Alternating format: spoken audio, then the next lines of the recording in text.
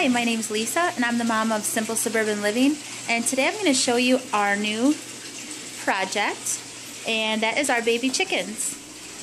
We picked these little babies up from Tractor Supply Company last Sunday, so we've had them for exactly a week now, and the minimum number of chickens that you can buy is 6. So we've got 6 Isa Browns, and that is a hybrid breed. I believe it's a mixture of the Rhode Island Red and Rhode Island White.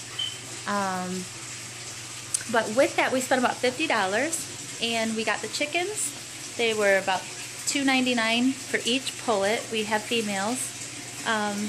We got this heat lamp, the bulb for the heat lamp, the waterer, and the feeder, and the feed itself. And here's the feed that we purchased, the chick starter and grower.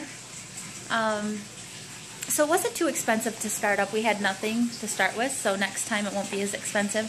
But they've already ate half a bag in 1 week, so these little guys are eating quite a bit. They haven't grown too much. We do notice that they're definitely bigger. They all seem to be healthy. They're a little shy, but we're trying to spend a lot of time with them. And when we brought them home in this little box that they gave us, we thought we were going to fit them into this Rubbermaid tub we had set aside for them. But actually, and I would like, to just point this out so that you can keep in mind that the water and the feeder, I mean, they wouldn't even fit in the bottom of the Rubbermaid tub, as well as the heat lamp. So my husband took some moving boxes that we had and constructed this really deluxe brooder for them with duct tape. It's pretty funny actually, but it's working out really well. And they say the first week to keep them at 95 degrees and then drop it 5 degrees each week until you're ready to put them outside. And we actually do have a thermometer buried in the box here. Another reason why he did these sides like this, which one of my daughters is 2, and she can't see the chickens very well because she just barely comes up high over the box, but these flaps really do help keep the heat in, and we don't notice them piling on top of each other while they sleep.